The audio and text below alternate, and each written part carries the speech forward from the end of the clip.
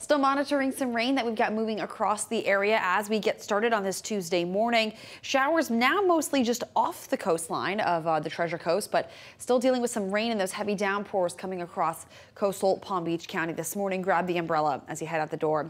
We're going to keep seeing this moving off towards the north, and then later into the afternoon, that rain will start to develop further inland. There's a mid-level disturbance moving across the area today. That's what's bringing all that rainfall back for us. This is 8 o'clock this evening. A couple downpours still lingering near Lake Okeechobee. We need the rain, so this isn't a bad thing to see. We have been dealing with some drought developing across parts of mostly the Treasure Coast and northern Palm Beach County over the past couple of weeks. So again, this is beneficial. In the 70s along our coastline to start, 60s further inland. We're going to be back near the 80s later this afternoon. Could still see a shower or two tomorrow. Maybe a little drier towards the end of the week, but staying in the 80s into next week.